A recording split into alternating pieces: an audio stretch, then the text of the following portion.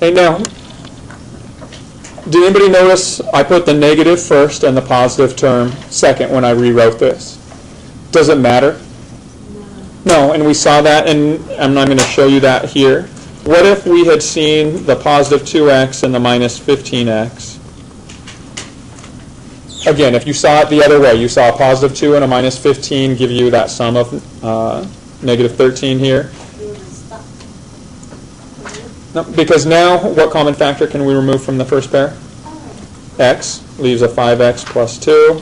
From the second pair, a negative 3, leaving a 5x. Remember, you factor out the negative, so it changes the sign to plus 2. We have our common factor. And then the remaining terms, x minus 3. So it's the same thing. It's just going to reorder your factors. So it doesn't matter which order they're written in. Okay, now, does anybody know why I put the 2 second on this?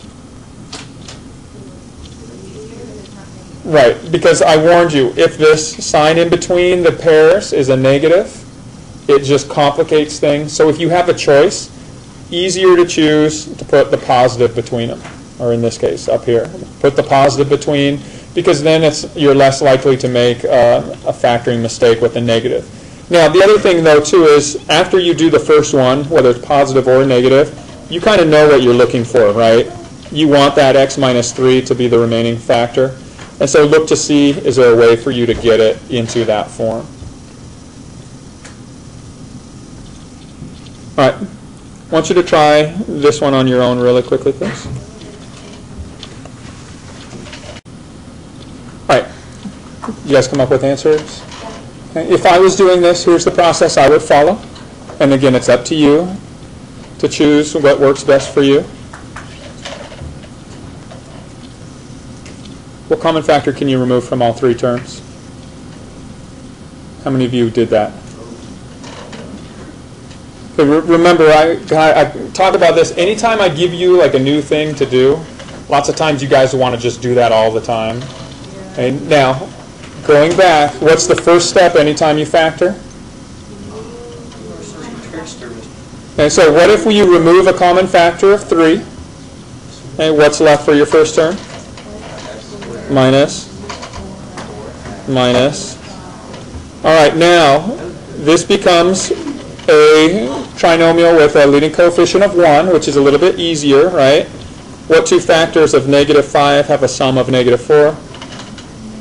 Negative 5 and a positive 1. So efficiency-wise, here's your most efficient way to approach it.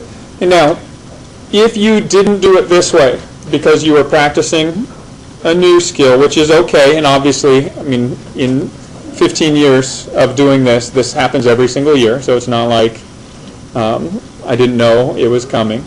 Okay?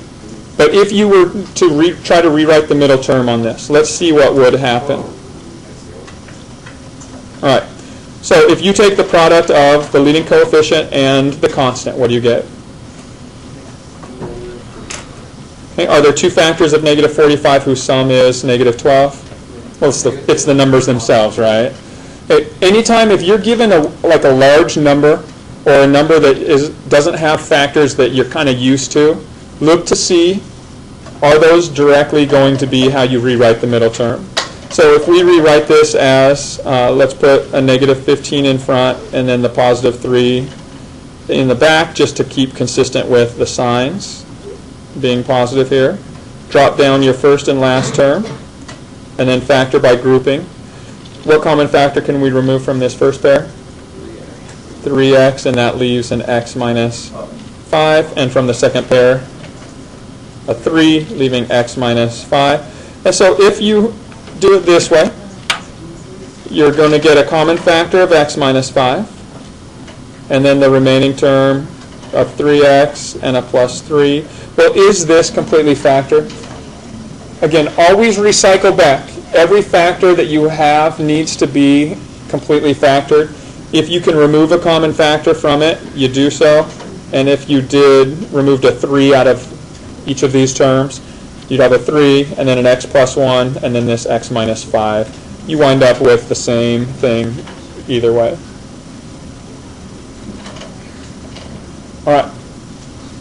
Is everybody good with that pattern represents or how you can find it. So that pattern works with like all of them. And it works for anything that can be factored this way. And now next year you guys are going to do some things where you have to sketch the graphs of these, and you'll find what are called rational zeros or irrational zeros. So rational zeros obviously are where your factors give you fractions as solutions, but it is possible that you'll have irrational numbers as solutions, in which case you'll use quadratic formula. We'll talk about that in Chapter 5. But as far as what this is concerned with, by doing this quick little test right here, take the product of the leading coefficient, the constant, look to see, can you find factors of that number whose sum is this middle term? If you can, then you know these are going to be rational zeros. If you can't, then you know you have to use something like quadratic formula to solve. You're not going to be given fractions as answers. It'll be irrational numbers. Okay, so I'll come back to that a little bit and talk through it. But let me go through one final example, okay, and it maybe addresses that question to Jack, which is, will this work all the time? Yes. Now, here's a case where when you look at this, trial and error is probably going to be more efficient. Okay, either one will work, and you can always rewrite the middle term. And for a lot of people, they even do it with the leading coefficient of 1. It's still going to work. I mean, you're just doing it's redundant. You're doing the same thing you're doing mentally. But here, when you're looking at this, as far as trial and error goes, the only two possible terms that can give you a factor or a product of 2x squared are 2x and x. So you know your first term has to be 2x and x. Your second term has to be either 2 and a negative 1, negative 2 positive 1, negative 1 positive 2, or positive 1 negative 2. You only have to test 4 cases here. Trial and error probably is easier here because you don't even need to write these down necessarily when you're testing them. You can test it mentally.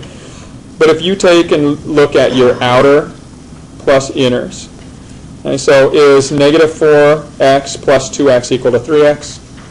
No. What about positive 2x minus 2x? Does that equal positive 3x? No.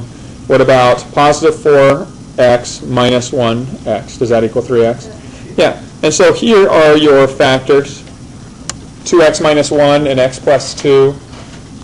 It's probably just as quick to do trial and error for something like this, but especially if this number is a 1 or if it's a prime number. Any prime number here, you're probably going to be able to do trial and error pretty quickly, or if both the leading coefficient and the constant are prime numbers. Now, once again, if we had done this or confirmed it using the rewrite the middle term steps, 2 times a negative 2 is negative 4. What factors of negative 4 have a sum of positive 3? 4 and negative 1. So if we rewrote our middle term in this form and then solved, only an x can be removed from the first pair, leaving a 2x minus 1. From the second pair, a 2, leaving a 2x minus 1. You have your common factor, and then the remaining term, x plus 2. Okay. Now, the one thing to be careful of here